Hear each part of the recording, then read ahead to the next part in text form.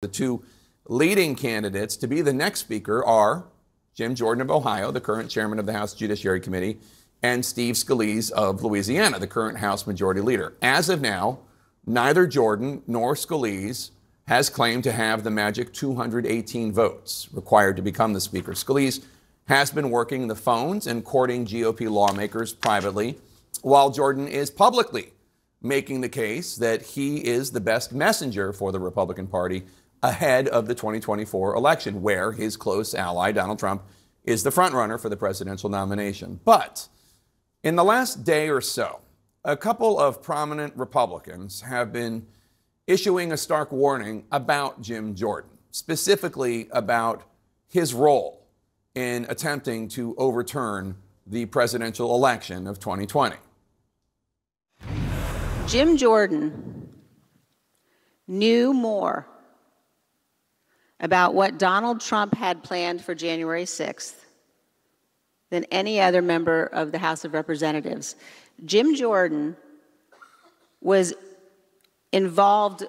part of the conspiracy in which Donald Trump was engaged as he attempted to overturn the election. That was former Congresswoman Liz Cheney of Wyoming, vice chair of the January 6th Select Committee, on Wednesday in Minnesota. But Cheney is not the only Republican sounding the alarm. Here is Cassidy Hutchinson, the former top aide to White House Chief of Staff Mark Meadows of the Trump White House, and of course the star witness of the January 6th Committee's public hearings. But Jim Jordan was privy to nearly everything, if not everything, about and pertaining to January 6th. Jim Jordan can't be trusted with the Constitution.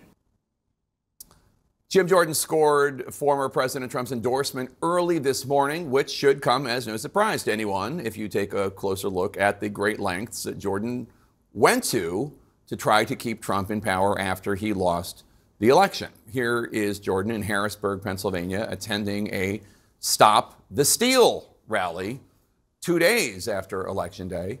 In the weeks and months after that, Jordan went on various right-wing media outlets where he attempted to sow distrust in the 2020 election and made baseless claims of election fraud. It's exactly what the Democrats wanted. They knew President Trump was going to win on election night, but they wanted to keep looking for and finding and counting ballots until they got over the top. Jordan's name appears throughout the bipartisan report from the House Select Committee investigating January 6th. The report says that Jordan attended numerous post-election meetings with senior White House officials and Rudy Giuliani discussing how to challenge the election results. The report also details how Jordan led a conference call on January 2nd discussing how to delay that joint session of Congress on January 6th to certify the electoral vote. Jordan and Trump spoke later that night for 18 minutes, according to the report. The night before January 6th, Jim Jordan texted the White House Chief of Staff, Mark Meadows. And Jordan said that Vice President Pence, quote, should call out all electoral votes that he believes are unconstitutional as no electoral votes at all, unquote. We know that is a power that the vice president does not actually have. On January 6th, Jordan talked to President Trump on the phone at least twice. In the January 6th Committee's final report, the committee concluded that Jordan was a, quote, significant player in the conspiracy who, quote, appears to have had materially relevant communications with Donald Trump or others in the White House. But the committee did not know about the substance of those communications because Jordan, quote, failed to comply with the Select Committee's subpoenas, unquote. So what happens to the country if Jim Jordan is elected Speaker of the House? Former Congresswoman Liz Cheney paints a pretty dire picture.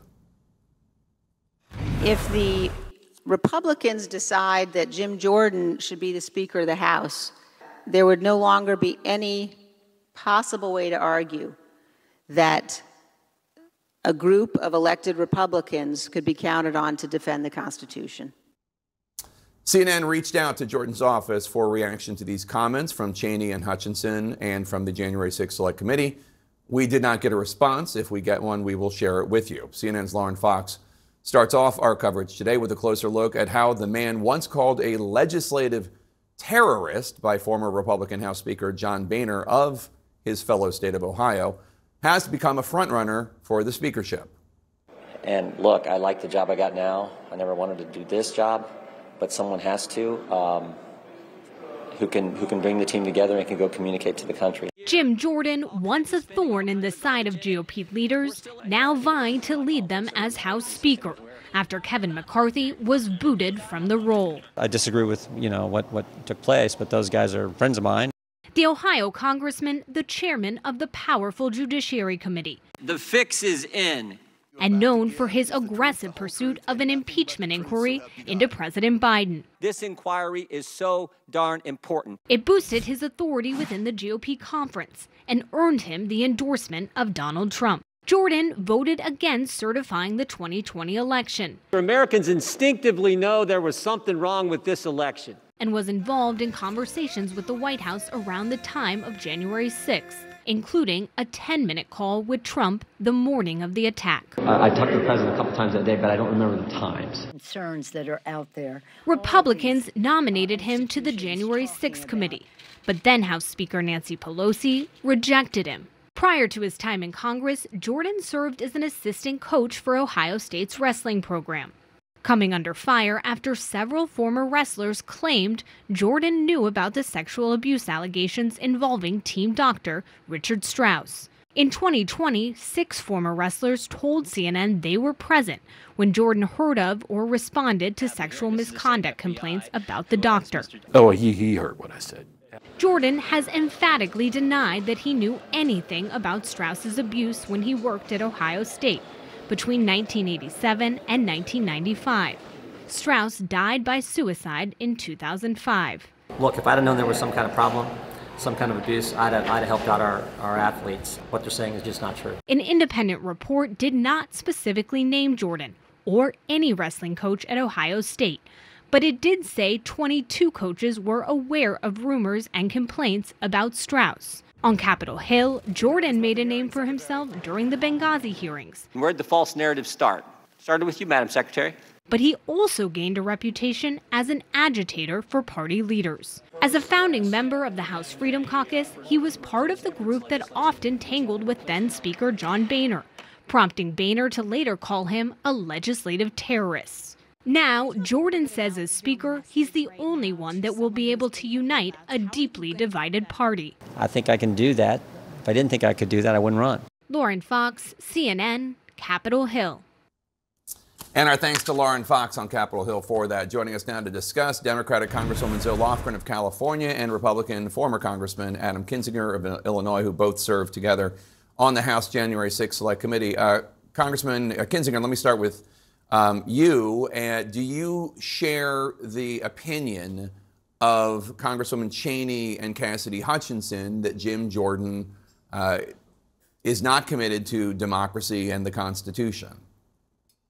I absolutely do. I mean, all you have to do is look at his record, look at January 6th and everything leading up to that. Look at, I think you played the soundbite where he says, how did 74 million people not be enough to win an election? So we're going to keep looking until we find something. Well, that's not how the Constitution works. And the thing you need to understand about Jim Jordan is he's a true believer, but he truly believes that the Democrats or the left is an enemy of America, and he will do anything, even extra constitutionally, to defeat them. That's his general belief. I would put him in the camp of Christian nationalists, where he believes he's truly fighting these dark forces, and the Constitution in some cases is an impediment to him being able to fight those forces. It's very dangerous for this country, very dangerous for the House, and I'll just say this to my Republican colleagues, really dangerous to the future of the Republican Party, especially if you're the party that still ascribes to Lincoln, Reagan, etc. Congresswoman Lofgren, you just heard from Congressman Kinzinger about what his view of what Jim Jordan thinks about the left. That's you. What do you think? Yeah. Well, it's not true. I mean, Adam can tell you that our bipartisan January 6th committee worked very professionally and in an apolitical way to get to the truth of what happened on January 6th and leading up to it. And what we found, I agree with Adam, I mean, Jordan was up to his neck in this plot for all we could see. He refused to provide us the information we needed, but it looked from the context that we could identify that he was heavily involved in the plot to overturn the election, overturn the Constitution. So I don't think that's what America needs. And certainly I take offense to the idea that I'm not patriotic. I work hard to defend the Constitution.